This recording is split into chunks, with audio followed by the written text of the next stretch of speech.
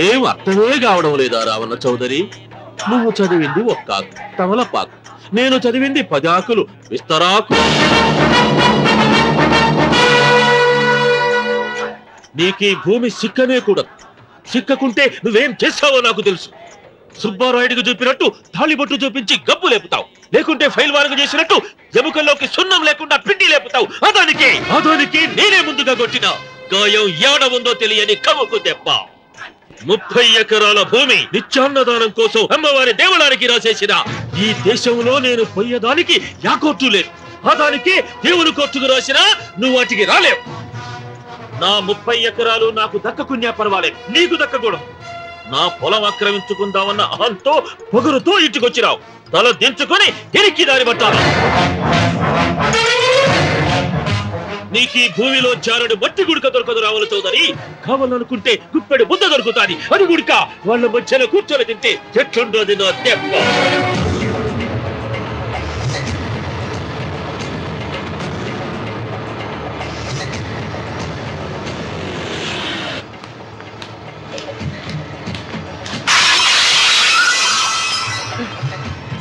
ఏమైంది?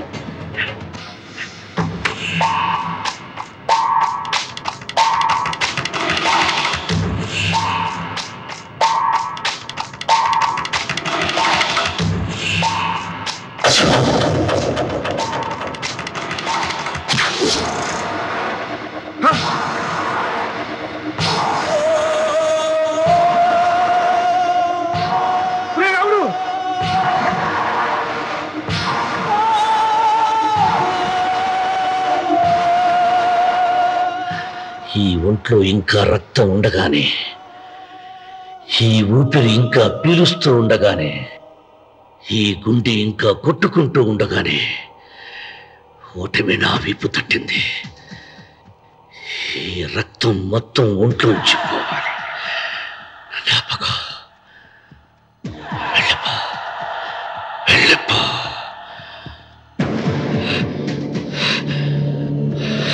అమ్మా సీతారత్న, అబ్బాయిరా పెళ్లికి వెళ్ళారండి. అయ్యో రే, నువ్వు వెళ్ళి డాక్టర్ తీసుకురా.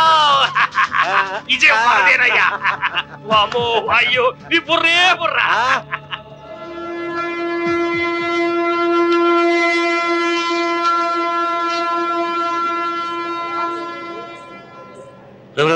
ఏంట్రా కింద పడింది తింటున్నావు? రేపటి నుంచి మీరు కూడా ఇదే తినాలండి. ఎందుకురా? లేకపోతే ఏంటంటే పని ఏమైనా ప్రేమించగానే సరిపోలేదండి, వాళ్ళు అలవాటు కూడా నేర్చుకోవాలి. అందుకని రేపటి నుంచి చికెన్ నేను తింటాను, జొన్న రొట్టె కొట్టుకొని మీరు తినండి. ప్రేమకు పేదరికం అంటారు. ఆ అమ్మాయి కోసం నా ప్రాణాయనే ఇస్తాను. పని మనిషిని ప్రేమించావా? అమ్మా నీ దండం పెడతానే, పని మనిషిని కలుపుకులా తీసేయద్దు. ఆ అమ్మాయితే నాకు ఇష్టం అమ్మా. అమ్మగారు ప్రతి పెళ్లికి అబ్బాయి గారు తీసుకెళ్ళి వాళ్ళ ఎత్తి అక్షంతలు వేయించడమే కానీ ఆయన నెత్తి మీద అక్షంతలు ఎప్పుడూ ఇస్తారండి? అసలు ముద్ర పేరు బెండకాయలో తయారవుతున్నాడు. నేనండి. ఆ అమ్మాయి దేవురు ఆ విషయాలన్నీ నేను తర్వాత చెప్తాను కానీ అమ్మగారు ఆ చేతుల మీద గారు నాకు కూడా పెళ్లి చేయండి. నీకు పెళ్ళా? అవునమ్మగారు, అబ్బాయి గారు పని అమ్మాయిని ప్రేమిస్తే నేను బాగా డబ్బులు ఉన్న అమ్మాయిని ప్రేమించారండి. అదిగో రైలు సిగ్నల్ ఇచ్చారండి. మీరు మా పెళ్లి కూడా సిగ్నల్ ఇచ్చేస్తే ఈ రోజు మీ ఇద్దరికి ఏమైందిరా? ప్రేమలో పడ్డాం.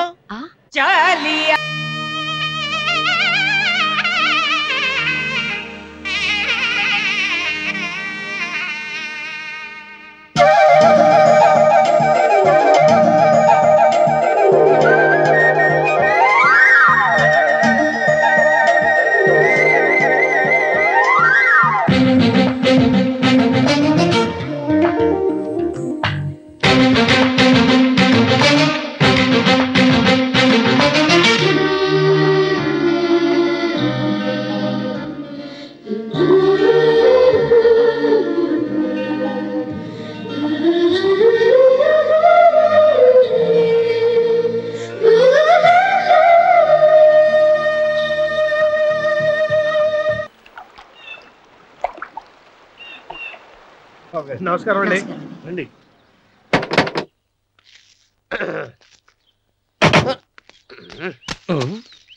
ఏంట్రా అన్నవరం ఫోజిచ్చి నిలబడ్డావు? అరటికల్ లోపల తీసుకురా. నేను తీసుకురానండి. ఏ నన్ను తీసుకెళ్ళమంటావా? మీరు తీసుకెళ్తారు లోపల పెట్టుకుంటారు, మీ ఇష్టం. ఏమైందిరా నీకు? ఏమైందంటారేంటండి? లోపల నా గుండెలకు వస్తున్న ఎంకం ఉందండి. అది నన్ను ఎంత మోసం తెచ్చిందో తెలుసా అండి? ఆ విషయం నేనే మర్చిపోయాను. ఒరే అన్నవరం, తమరు మాత్రం వెంకమ్మను మోసం చేయలే? నేనే మోసం చేశానమ్మా. అదేనమ్మా, 100 ఎకరాల పొలం ఉంది, 200 ఎకరాల పొలం ఉంది అని చెప్పావు కదా. అందుకని నోరు మూసుకుని లోపలికి వచ్చి వెంకమ్మను నాకంటే ముందు నువ్వు పెళ్లి చేసుకో. ఆ తర్వాత రుక్మిణి నేను పెళ్లి చేసుకుంటా. అరటిగా తీసుకురా. నేను రాను. మీరని చెప్పినా నేను రాను. రావా? రాను. అయితే రామన్న చౌదరి గారికి చెబుతా. వద్దు వద్దయ్యో.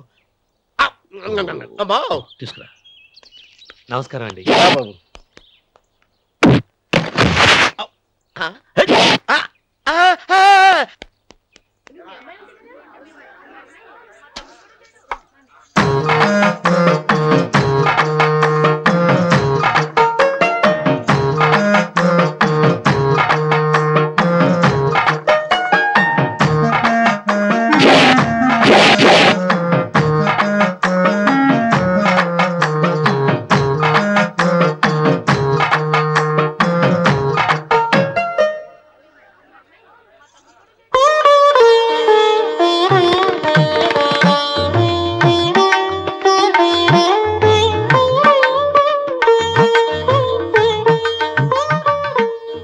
పంతులు గారు, ఇప్పటికే ఆలస్యమైంది. త్వరగా జాతకాలు చూసి లగ్న పత్రికలు రాయించండి. నేను అదే కంగారు పడుతున్నానండి. ఇప్పటికే ఆలస్యం అయిపోయింది, మంచి ముహూర్తం దాటిపోతుందేమోనని. మీరు మాత్రం ఏం చేస్తారండి? మీ ఊరు నుంచి బయలుదేరి రావాలంటే ఒకవైపు కొండ, ఇంకోవైపు చెరువు, మధ్యలో ఆలయం. ఆలయం లేకపోతే సమయానికి వచ్చి ఉండేవాడుగా. ఏడముందో తెలియని కమ్మకు తెప్ప 30 ఎకరాల భూమి నిత్యాన్నదానం కోసం అమ్మవారి దేవుడానికి రాసేసిన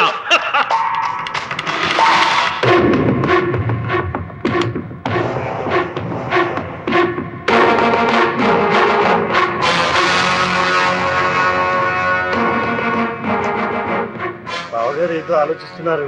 లాంఛనాలు ఏమన్నా కావాలంటే చెప్పమనండి. ఏమిట్రా ఇంకా ఆలోచిస్తున్నావు? రావుడు, వాళ్ళంతా కంగారు పడుతున్నారు. శుభం.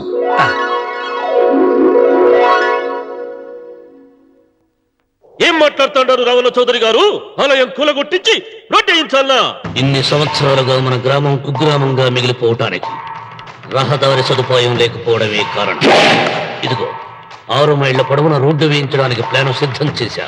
దీని మూలంగా నేను 120 ఎకరాల పొలాన్ని పోగొట్టుకుంటాను. అది సరేనండి, మరి ఆలయము? పదవిలో ఉన్న వాళ్ళు ఆలోచించవలసింది ఆలయాన్ని గురించి కాదు, ప్రజల శ్రేయస్సు గురించి. ఒక పక్క కొండ, ఇంకొక పక్క చెరువు, మధ్యలో ఆలయం. దాన్ని పడగొట్టకపోతే ఇంకో 6 మైళ్ళ దూరం ఎక్కువ పెరుగుతుంది.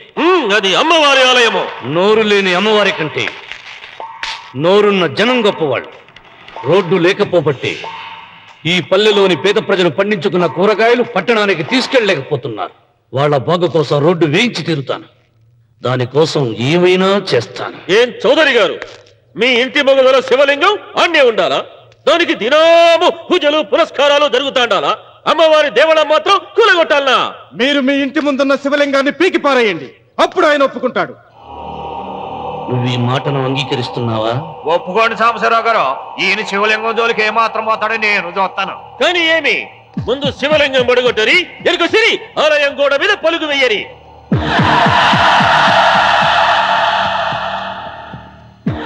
ముందుకేసిన అడుగు వెనక్కి తీసి అలవాటు ఈ రామన్నకు లేదు.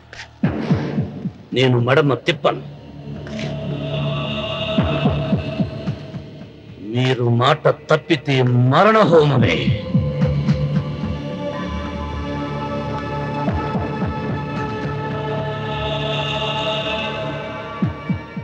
ఊపు చూస్తా ఉంటే శివలింగాన్ని పీకి పారేసెట్టే ఉండాడే. అయితే సాంబశివరావు గారి 30 ఎకరాలకు ఎసరే.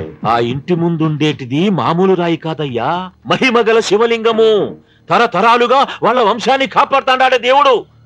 చెయ్యి వెయ్యని తెలుసని.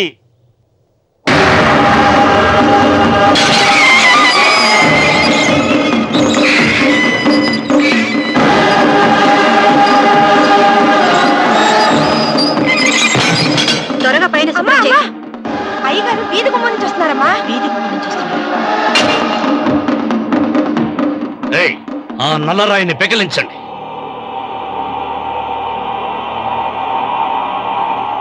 ఓ, మీరందరూ హిందువులు. మీకు కళ్ళు పోతాయి, మీ జీవితాలు కుళ్ళిపోతాయి. అన్వర్, అయ్యా, ముస్లిం అయినా హిందూ అయినా దేవుడు దేవుడే. నేను ఈ పాపం చేయలేను. పాపం? దేవుడి ముందు చేతులు కట్టుకుని నిలబడటమే శాపం రా. నేనే పెకలిస్తాను.